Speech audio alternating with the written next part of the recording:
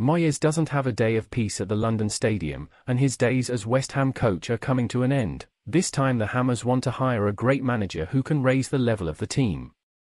First of all, I kindly ask you to subscribe to the channel and activate the notification bell. By doing this you will not miss any news about your team, and leave your like on this video, it is very important for the channel.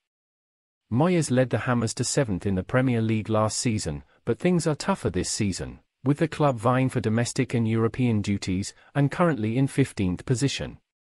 According to the Daily Mail, Marco Silva is on the list of possible successors to David Moyes, should the Scot step down as West Ham coach in the summer. Fulham, led by Marco Silva, are in 10th place in their first season in the top flight, and the Portuguese have a £6 million release clause in his contract, according to the Mail report. There is a feeling that perhaps West Ham have hit a ceiling, and interest in Silva is certainly high, which could be the right time to make a move. Marco Silva's style of play seems to fit West Ham's legendary ways, and the Portuguese could be a natural fit for the club.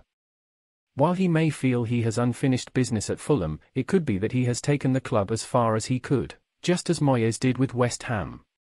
Do you think that Marco Silva would be the ideal manager for West Ham or not?